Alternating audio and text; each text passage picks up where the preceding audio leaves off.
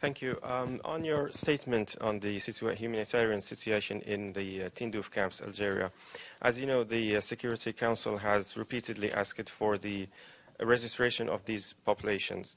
Have you, can you update us on the SG's effort to satisfy that request? Because otherwise, how can you decide the exact needs of these populations? Well, the Secretary General has described the situation in his reports on Western Sahara, so I would just refer you to those reports. Our concern today is about the need to make sure that all of the people who are living in those areas have proper food and nutrition, and that's what we're focusing on for today. Yes, please. Follow-up question, please.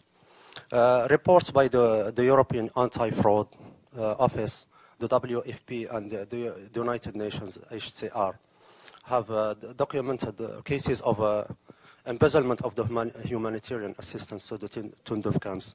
My question is, have the donors been made aware of this risk, and what does the Secretary General suggest to prevent embezzlement practices?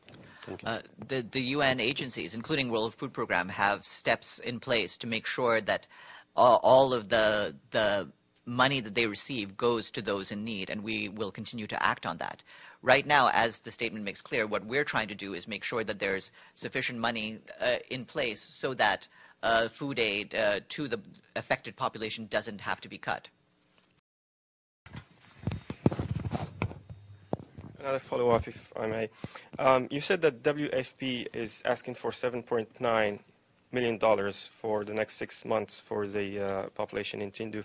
How did you calculate this number, and how did you come up with this number without knowing how many people actually live in the camps? This is a calculation that the World Food Programme makes based on the amount of people it knows that it has been feeding. It has been in charge of a certain caseload of people for many, many years.